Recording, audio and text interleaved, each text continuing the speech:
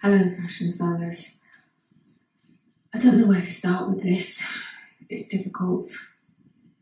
And I guess you can tell by the title that I'm not doing an outfit of the week video. And like I said, I don't know where to start. There's so much happening in the world today. And we are all human beings that come in variations of skin tone, from white skin tone to black skin tones. And I've seen a lot on social media and on TV. I really shouldn't say a lot because I don't really watch a lot of TV or watch a lot on social media. For me, it's too much TV in general I'm talking about. And in the past couple of days, I've been watching a little bit more of the news and also looking at my social media a lot more than I usually do. And it's having a YouTube channel is one of the reasons why I'm saying what I'm going to say. You feel as though it's your duty, and maybe, it's something we shouldn't have to do as human beings. It's really planet Earth, this beautiful blue planet that we all inhabit, and we all come onto this planet the same way. We have a movement for people who have dark skin. Yeah. Anyway, I just wanted to tell you a little bit about why I'm doing this video. I'm doing this video for people of colour, as we phrase it as. I'm doing for people who are human beings, whether you have a dark skin tone or light skin tone. We're humans. We just come in a variety of different beautiful colours. But another reason why I wanted to do this video is also for my family. I think as an aunt, I have a duty to say something, and I will say that is because I am on YouTube, the reason why I'm doing the video, and maybe, when my time has come, that my nephew, my great nephew, my niece, and I'm expecting to be an aunt again to another great niece, that they will see that their aunt made an effort to share her experience of racism. And yes, I have experienced racism as a little girl. I have experienced racism as a teenager. I have experienced racism as a young adult. And yes, I have experienced racism in my middle age. I'm hoping that if I get to the age of my parents, my father is in his mid-80s, my mother is in her late 80s, that I won't experience racism.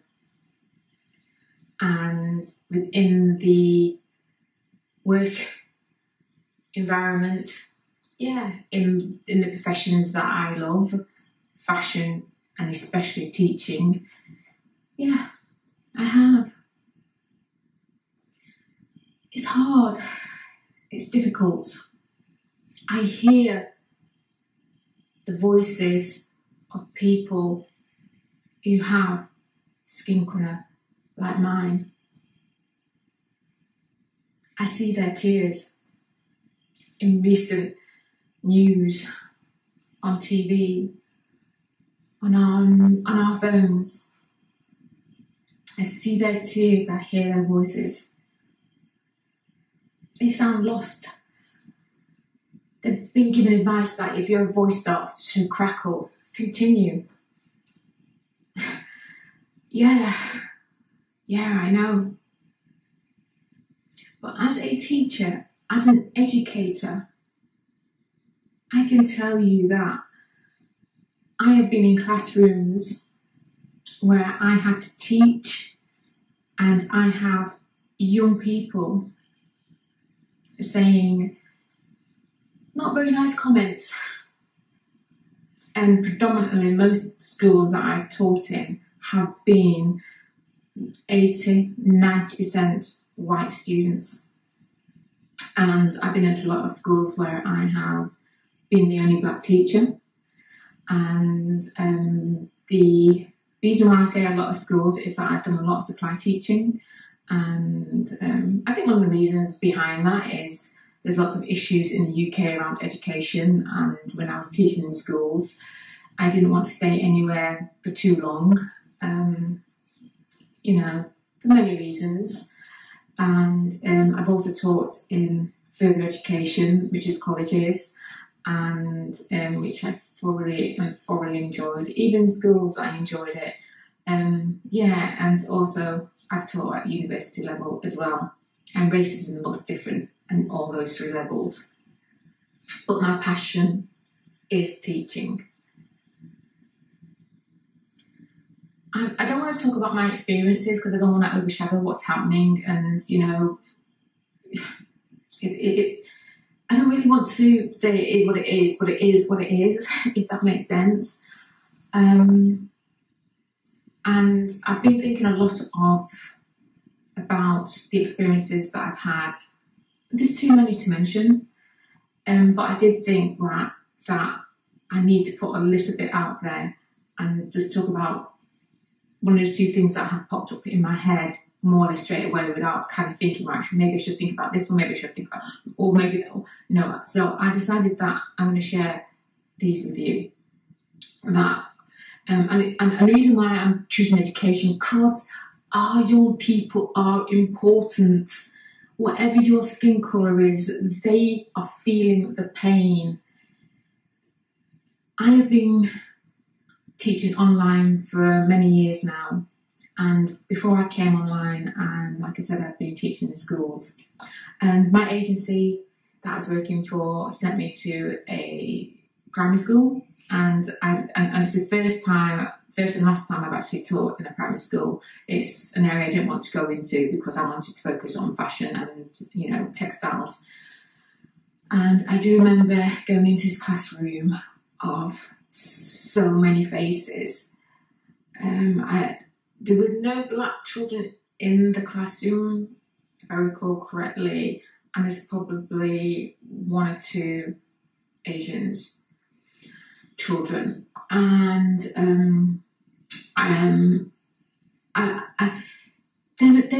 they were lovely. I think they were a little bit fascinated by the fact that there was this black teacher. A little bit. I got that sense. I do believe I was the only black teacher that was there, and I was only there for the day.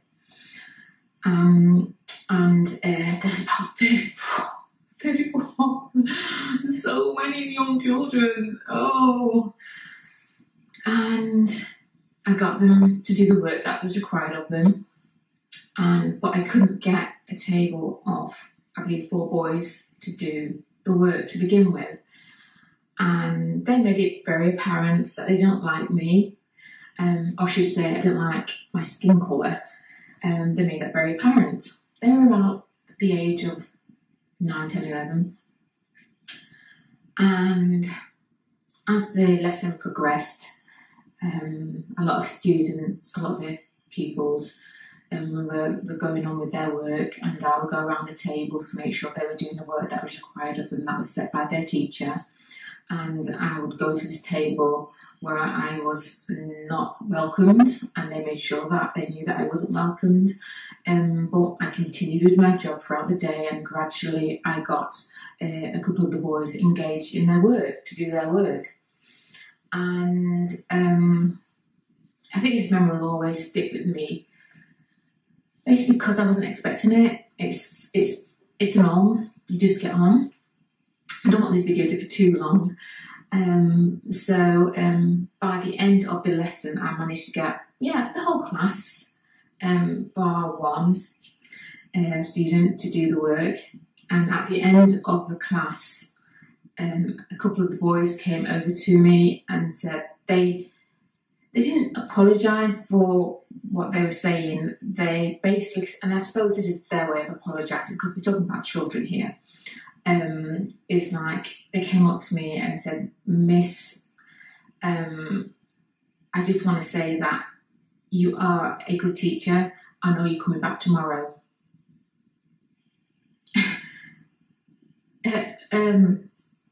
I was like, right, I'm not sure how to take this, because the remarks that I didn't say this to them, this is what I was thinking, because I was literally like, my breath was taken away. And when they came to my table and were saying this to me, there was one young boy that was at the table that I knew would never come, and I knew that, I never got anything out of him. So that was that. And it was like, well, I won't be coming back tomorrow because your teacher is coming back tomorrow. Well, to me, I saw that as a nice compliment, that even though I wasn't talking about race in the classroom, I had nothing to, in that context, it was just like, I suppose, their realisation that eventually my skin colour was not of importance. The fact that I got them to do work, and perhaps, and I know this for a lot of my career when I've been teaching, that I seem to have a gift that I can get students to put their name or the subject onto paper. And a lot of teachers who have been employed permanently within the schools have difficulty doing that. And that was an experience that will stick with me for a long time. And if I had an opportunity to go back to that school, my answer would have been no, primarily because it's a primary school, and also I'm tired of hearing that. I know that if I went to another school, it happens. You just, as a black teacher, and if you are a black teacher out there, stick with it. You have a gift that needs to be shared. That's all I can say. I personally think it will get better. Stick with it.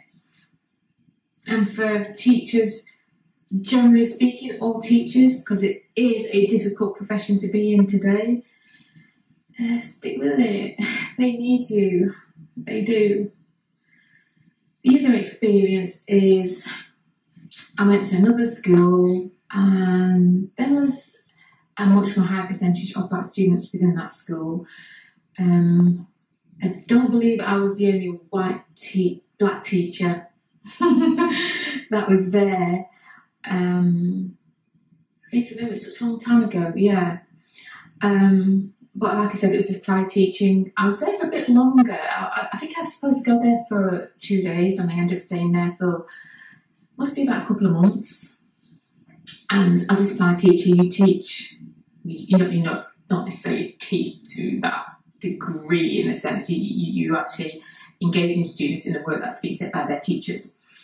And I do remember a young lad coming up to me, and this was a young black lad, and he was due to leave school in the next couple of weeks.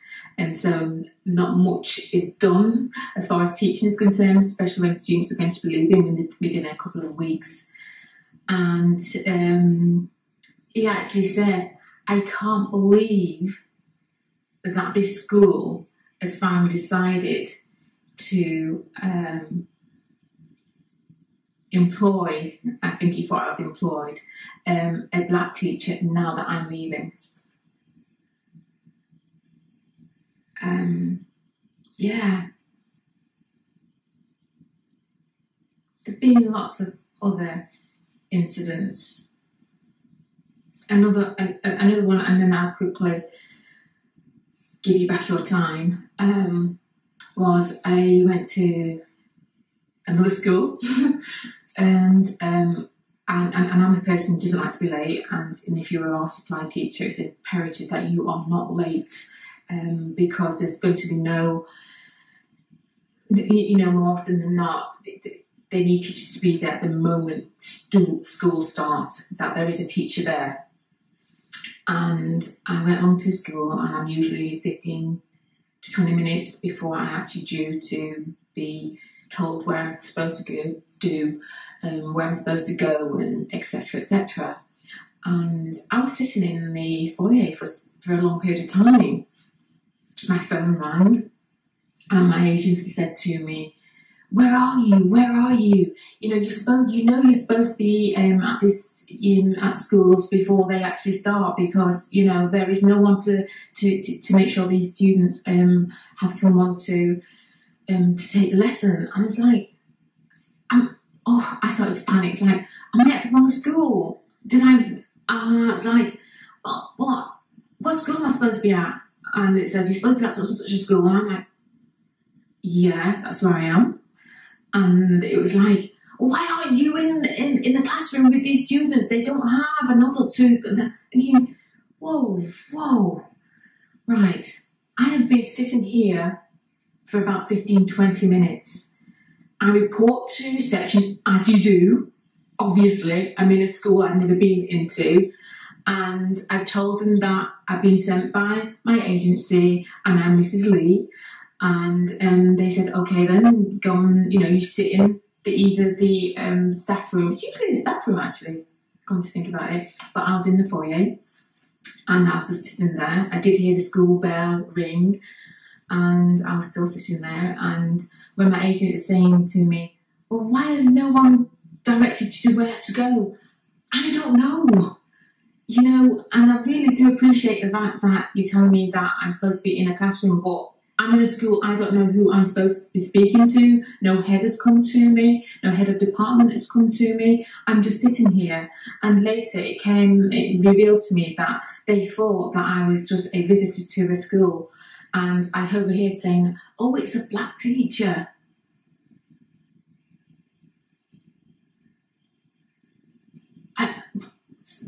Pardon?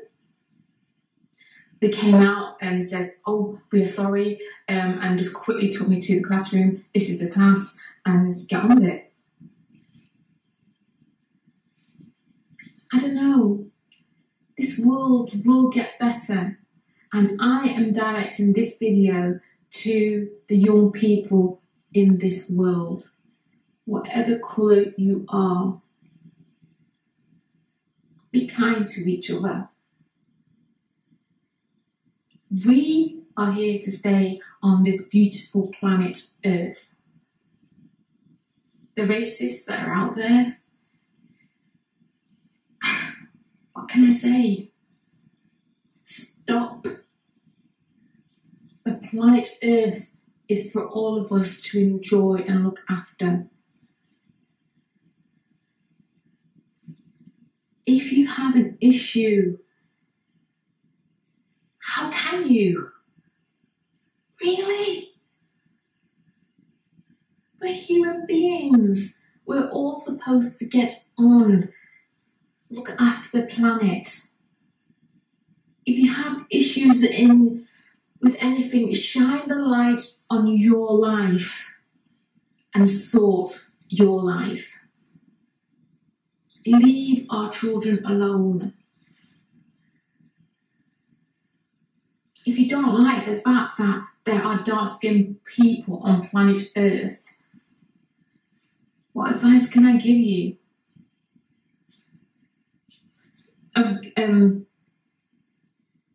Maybe,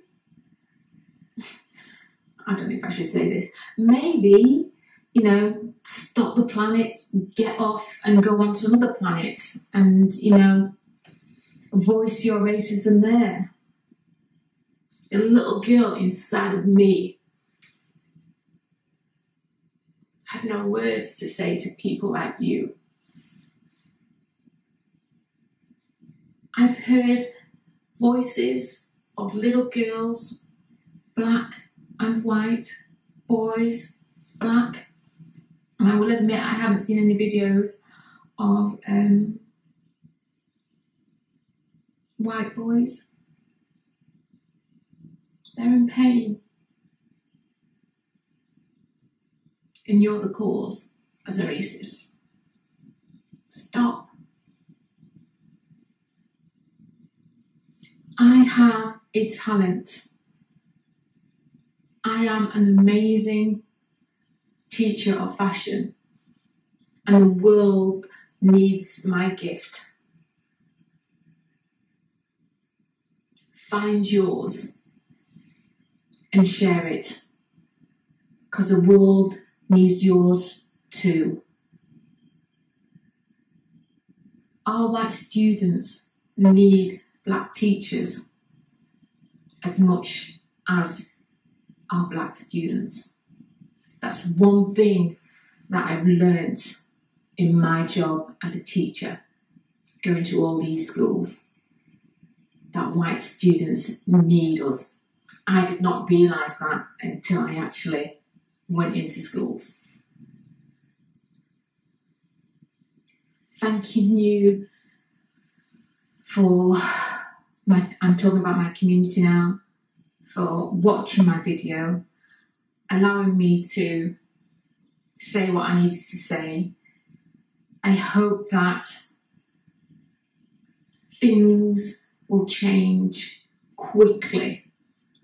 I really do hope it will change quickly. Do I think it can? Absolutely. I do.